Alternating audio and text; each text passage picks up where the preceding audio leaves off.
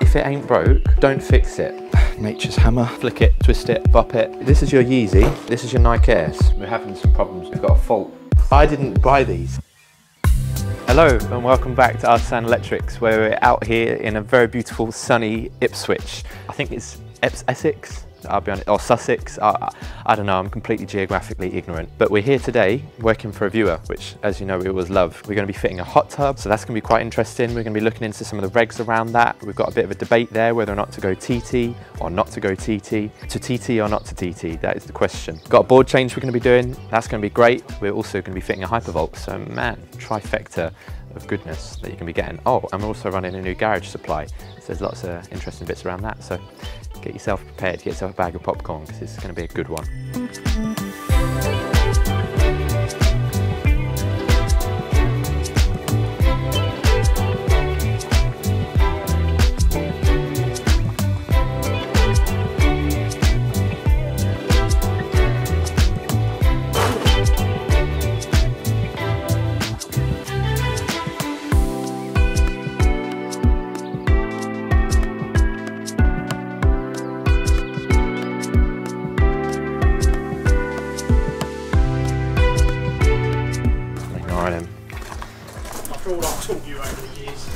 All you've taught me is how to finish a Big Mac meal without blinking. I've put on so much weight since being your friend.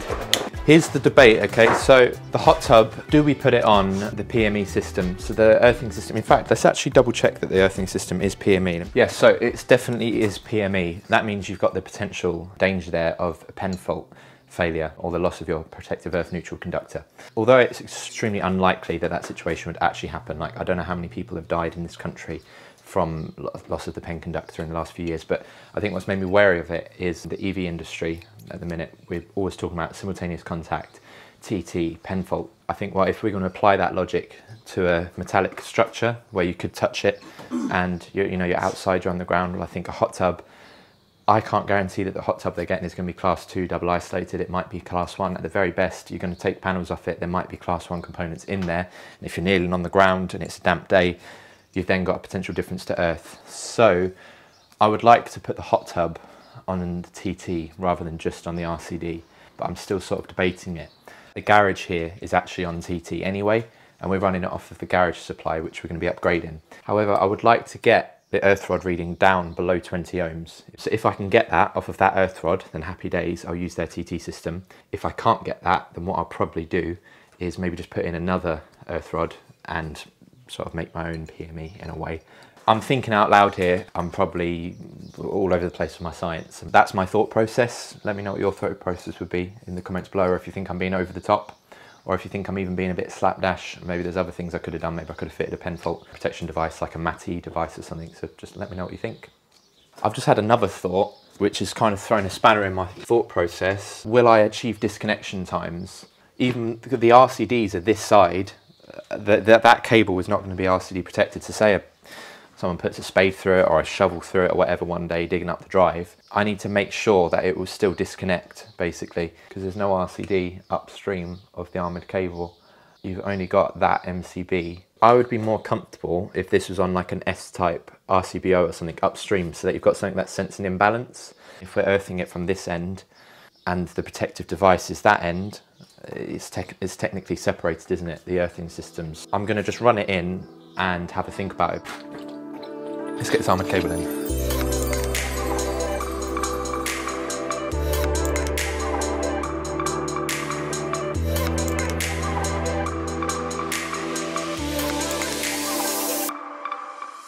I'm going to be completely real for a minute. Jeff Bezos has wasted his money going to space. He should have spent that on world hunger. Sorry, tangent. That was it. This here, the storm glands, okay, they're cool, but why? Why do we have them? Plastic and metal is never going to bond together as well as metal on metal. Like, look, I'm able to pull that off. If I really tug it and tighten it, I'll just thread it, because I'm screwing into plastic. If it ain't broke, don't fix it. I don't think there's anything wrong with an SWA gland, and to be honest with you, thank you very much, Johnny son. I'm just going to go back to using an SWA gland, because I just don't think there's any need.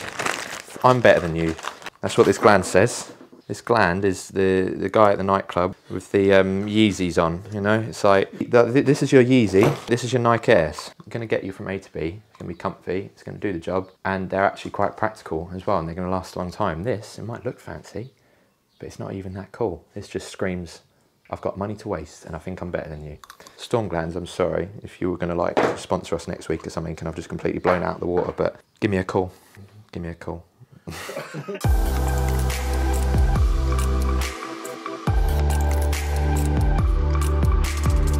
I didn't buy these. M-Town, M-Sport. All right, no, I need to clear that up. Someone has bought these for me. So I think a customer's put them in the van. Like, they're M-Sport, so obviously I've said about me having an M-Sport, BMW, but I have no, I would never, you know, I've never worn them. Ain't got a bit of chrome on it. I have my, my Ray-Bans, I don't wear these.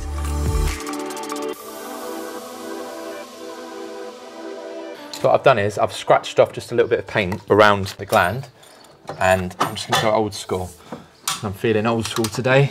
I was just moaning about all these new types of tools. Okay, actually the Piranha nut, in all fairness, is the best of a bad bunch. Like, the Piranha nuts I can get on board with, they're pretty awesome.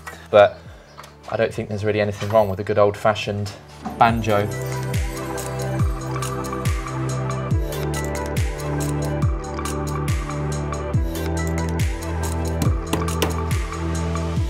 I'm just going to try and fill some of these old gaps. I know it's not really our problem, but I just think it makes it look a little bit scruffy. Just overfill it a little bit, like that. I'll just sort of try and blend them into the texture of the bricks slightly. Is there a dustpan and brush in here? I'm just going to grab a little bit of brick dust, sort of just chuck a bit on it. It's not going to be a perfect fix, but it's just going to be a bit better than ignoring it completely, do you know what I mean?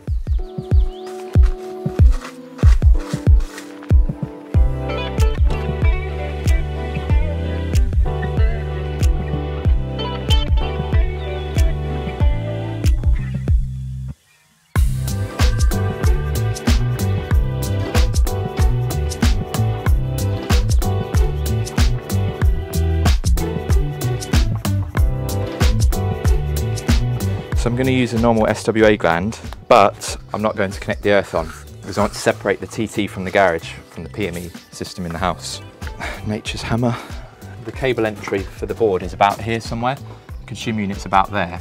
So I think I'll mount the actual whisker box about here. Got a hole in the back. Yes, that is a whopping great big hole. Yes, we are going to putty and silicone it. But the reason why I've done that is we're going to drill a hole across and through, and I'm going to try and aim for where all the cables waterfall out, and I'm going to bring a bit of 10mm twin and earth through the wall to that this whisker box, and I'm going to connect it in there to twin and earth. Yeah, I reckon exactly there. Just go really gentle.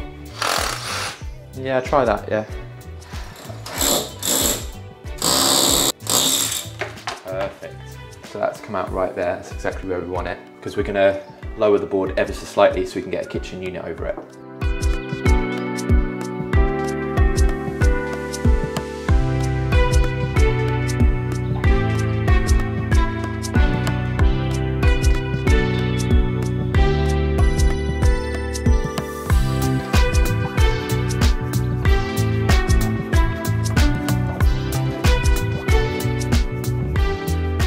See what it does.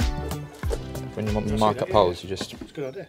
This is tool of the day, yeah, it's great. So this is going to be our tool of the day, this Weha Electricians level. I'll be honest, I've never actually used it for this before, but I was just thinking, I forgot the template. I think the new ones, they come with like a template in the box, a bit like the Zappies, but these ones, they don't have the template, so you have to use like a metal manufactured template, which Jordan's got. Taking the opportunity to use this, and actually it's really cool. So you can just mark out exactly where you want the holes, and then got a level built in, so you can just get it where you want it, level it, boom, boom, drill, drill. I guess measure the distance, do the same again, they're the same distance anyway, so we just measure the distance from there to there.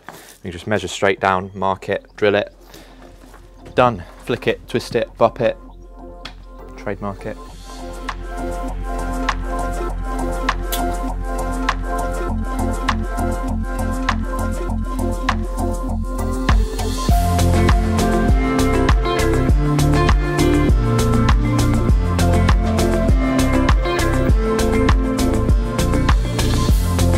These cutters, it was, I can't remember, it was like a mule on a farm I was working at or something. It had it in his pocket. Oh no, sorry, it was John.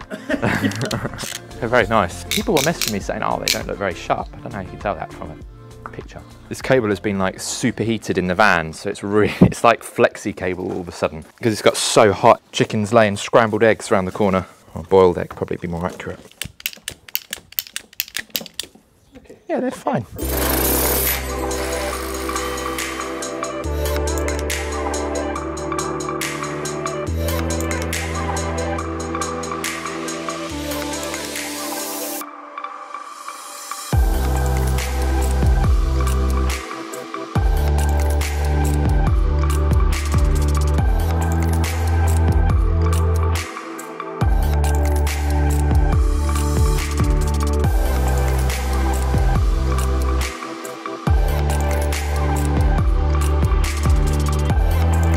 While Cory's in there with the aircon, the real man's out here sunning it up as well as working.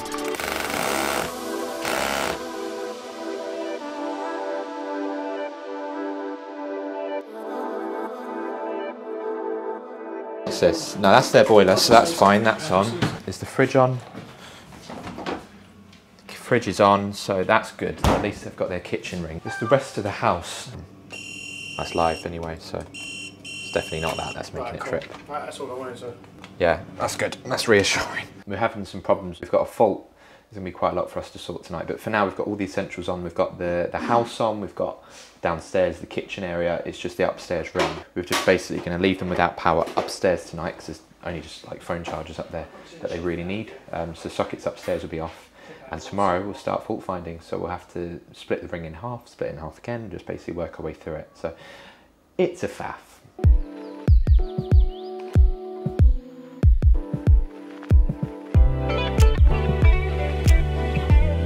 Okay, so we've finished all the messy stuff. We've got all the cables in and through, all clipped back. I need to do a little bit of silicone in. I need to second fix the CT clamps inside there, or the CT clamp. This is all done. That's all dead tested. We've got the cable through this trench just here. You can see a little bit of the warning tape there just on the top. That's the electrical warning tape, just to give someone a heads up. That's going to be concreted. Up here, I've filled a couple of the old holes in for them. I don't think you'll ever see where I was. I'm quite happy with that. They've dried really nicely. The old brick dust trick comes through again. That's all finished. So tomorrow really it's just going to be fault finding because we've got to find that fault, a bit of testing of the actual house and all the rest of the circuits, and just finishing up snagging really. We've got to get that feed through for the hot tub, but that's not going to take more than 15 minutes really, is it? Just putting an isolator on, popping it through. But this looks great. I'm really happy with this. I was worried with how it was going to look with all the cables coming through and a lot of crossing over.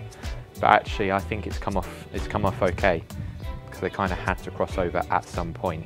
Just needs a tiny bit of dusting, cleaning. Anyway, it's not been what we expected today, but that is just part of the job sometimes. It's our own fault really, because we should have done insulation resistance test before swapping the board. And if you watch the channel, you know 99.999% of the time we do that, but stupidly today, for whatever reason, we didn't. So that's my mistake. To be fair, we still probably would have had to fix it anyway. We would have had to fix it and then change the board, so it's sort of like 6 and 2 3s really. Either way we'd have to do it. It's just better to do it beforehand, but it is what it is, so we'll just get it fixed and sorted. I was very presumptuous. I saw a really nice, neat board. All the electrics in the house look really neat. The customer's got electrical background as well, so it's like, yeah, you know, it'll be fine, we'll just swap it over, but lesson learned the hard way. So we'll have to find out in part 2 what that fault is. So thank you so much for watching, and I'll see you next time.